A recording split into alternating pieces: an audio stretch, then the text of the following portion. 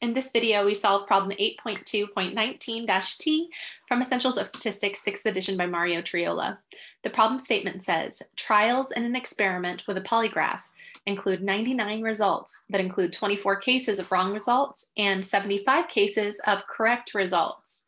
We're asked to use a 0.01 significance level to test the claim that such polygraph results are correct less than 80% of the time.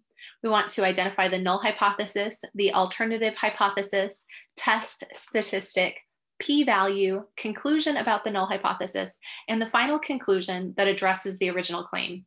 We're asked to use the p-value method and use the normal distribution as an approximation of the binomial distribution. And then we're told that p should represent the population proportion of correct polygraph results.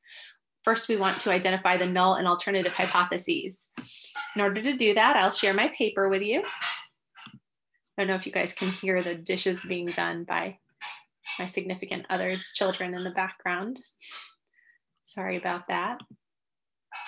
Okay, so we're here. The first thing we want to do is identify the original claim, and I've already underlined it for us.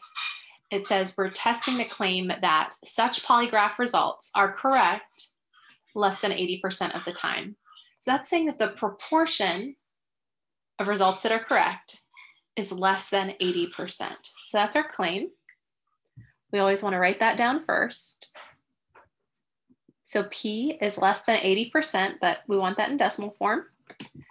And then we want to write down what must be true if this isn't true. Well, if P is not less than 0.80, P must be greater than or equal to 0.80. Then I look at both of these and identify the one that does not contain the condition of equality. So the one that does not contain the condition of equality happens to be the original claim. So that's our alternative hypothesis. And then the null hypothesis looks exactly like the alternative hypothesis, but you replace that less than sign with an equals sign. So this is what I'm looking for when I'm on my lab statistics, and I'm trying to identify the null and alternative hypotheses.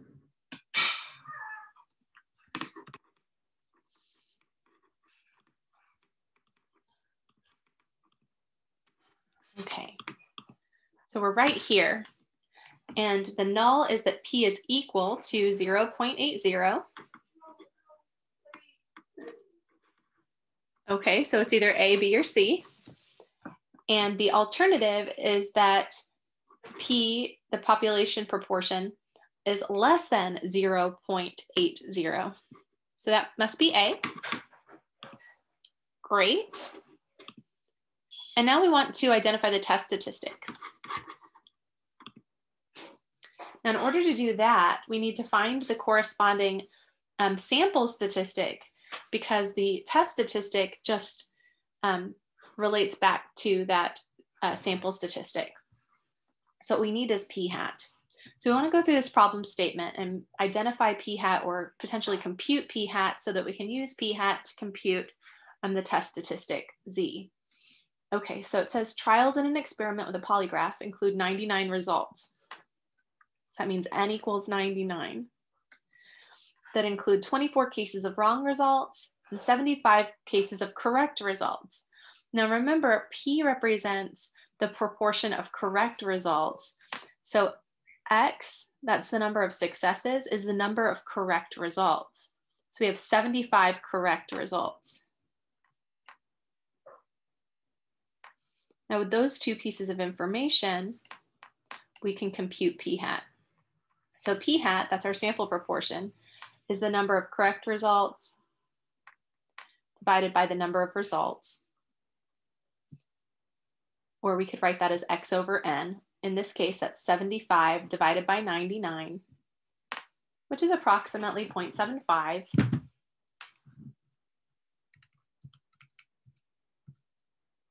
It's just 0.75, 0.75, 75, 75, 75. It's 0.75 repeating. Okay, so we've got that. Now we were asked to find the test statistic.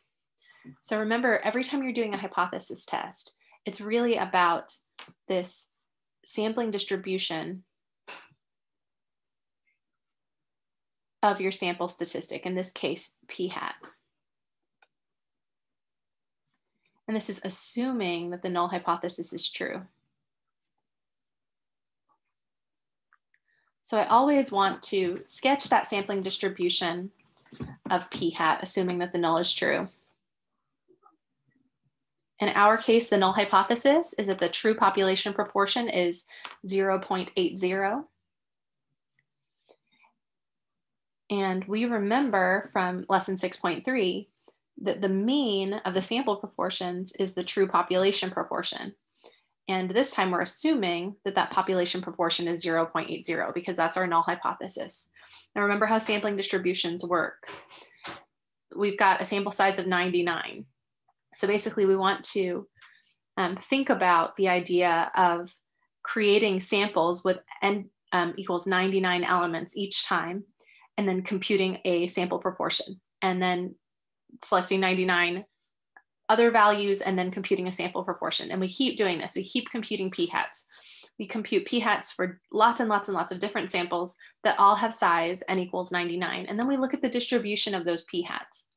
We said back in chapter 6 that under certain conditions, the sampling distribution of p hat is approximately normally distributed. And the mean of p hat is equal to the true population proportion because p hat is an unbiased estimator. So we've got this, and the question becomes, okay, if our p hat is 0.75757575, which is down here,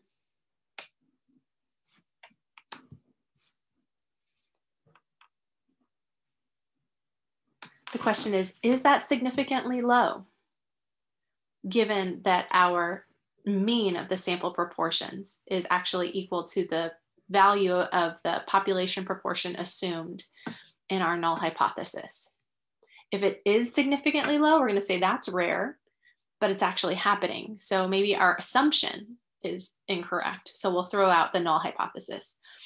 If it's not significantly low, if it's sort of typical, given that this null hypothesis is true, then in that case, we can't accept that the null hypothesis is true, but we can fail to reject it. We can say we don't have enough evidence to reject the idea that the population proportion is not equal to 80% or 0.80 in decimal form. Okay, so we're trying to determine whether this is significantly high or significantly low. In order to do that, we're going to compute an area on this side, and we're also going to compute a test statistic that is that corresponds to this value of p hat.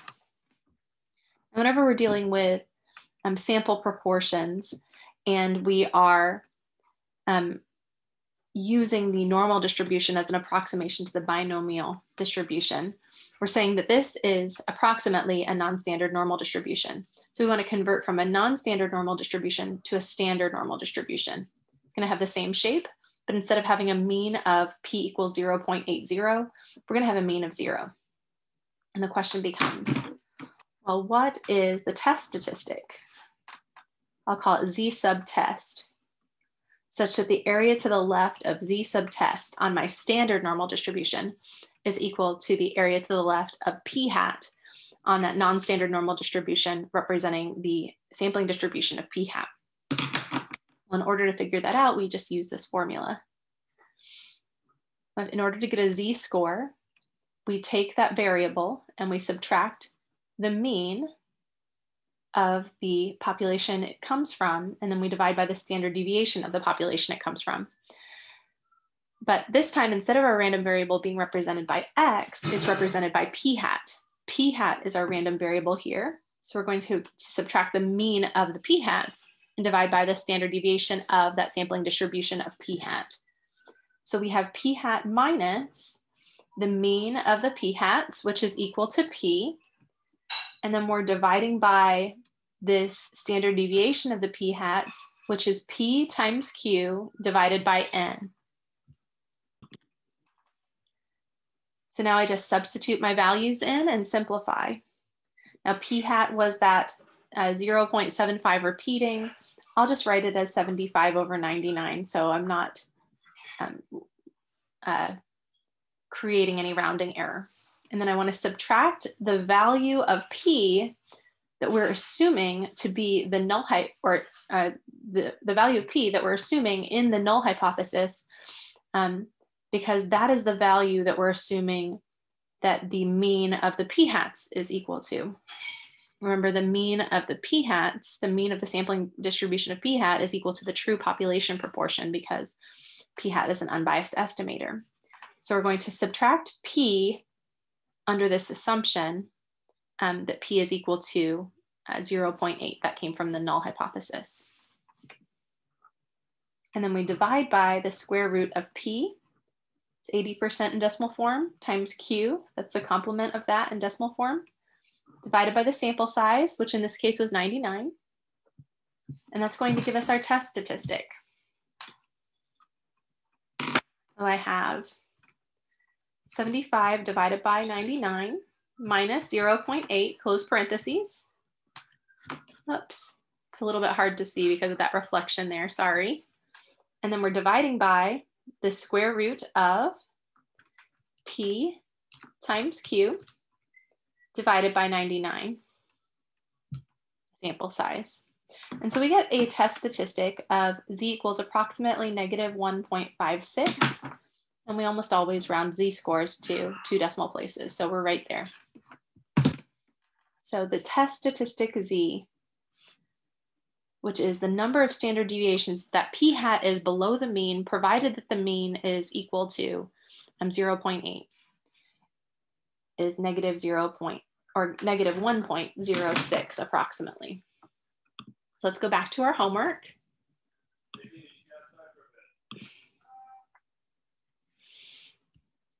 So we have -1.06 here. Okay, great. And then we want the p-value. Now, in order to determine the p-value, this was the answer that they needed for part B there. In order to determine the p-value, we need to think about whether this test is a one-tailed test or a two-tailed test. So we look up here at the alternative hypothesis. Since it includes, a less than sign, we can think of that as an arrow pointing to the left. This is a left-tailed test.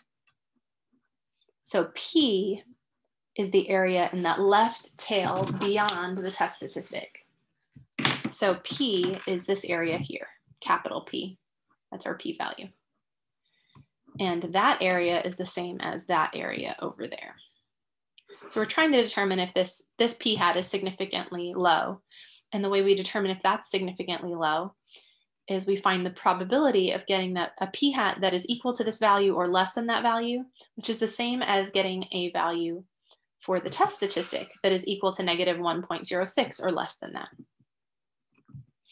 Okay, so now we just need that p-value.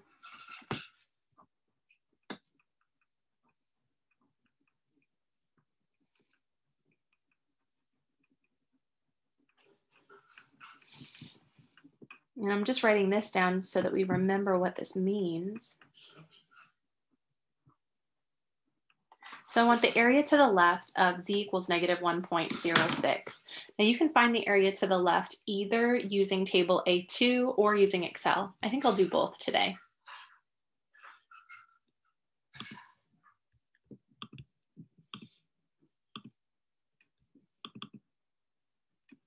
Okay, so we're going to go to Z equals -1.06. So that's a negative Z score. -1.0 is here. And so we're on this row, this white row here. And this is -1.00, 1.01, 2, 3, 4, 5, and 6. Again, 0, 1, 2, 3, 4, 5, and 6. So the area to the left of that test statistic is in the body of the table. So we have a 0.1446. That's one way of doing it. So I'll write that down.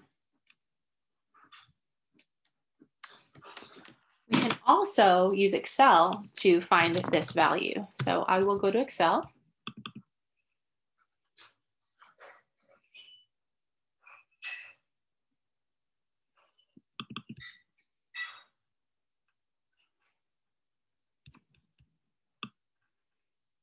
And so we'll type equals here. We're going to use one of the built-in Excel functions, norm.dist for normal distribution. And then you enter the X value, but in this case, we're talking about a standard normal distribution. So we usually use a Z value of negative 1.06.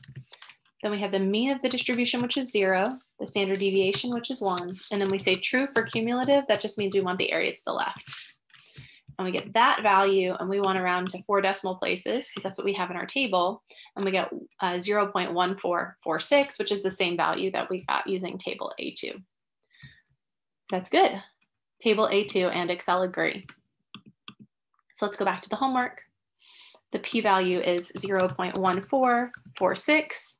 Round to 4 decimal places is needed, it says. So that's good, we did. Great. And now we want to identify the conclusion about the null hypothesis and the final conclusion that addresses the original claim. So we're taking our p-value and we're comparing it to our alpha value. Now our alpha value is our significance level. So this is alpha. Alpha is equal to 0.01.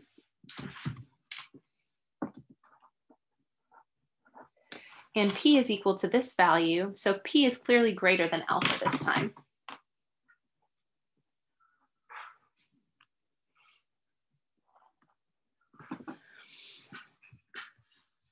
So that means, and remember this p represents a probability of getting a z-score that is as extreme as the value that we got or more extreme, which is the same as the probability of getting a p-hat value that is as extreme as what we got or more extreme. And when we say extreme, we mean to the left. In this case, when we're doing a left-tailed test. So the probability of getting a p-hat value that is this value or less is approximately equal to 0.1146. You have basically a 14.5% chance of getting a p-hat value that is this value or less.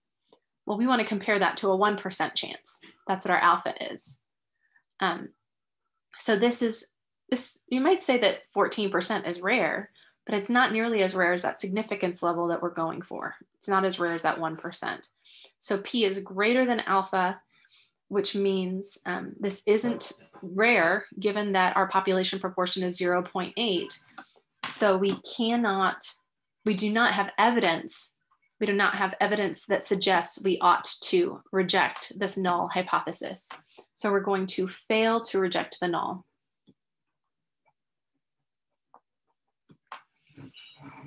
Okay, now in order to decide what to say about our claim, we need to go back to the original problem statement and think about what failing to reject the null hypothesis means for our claim.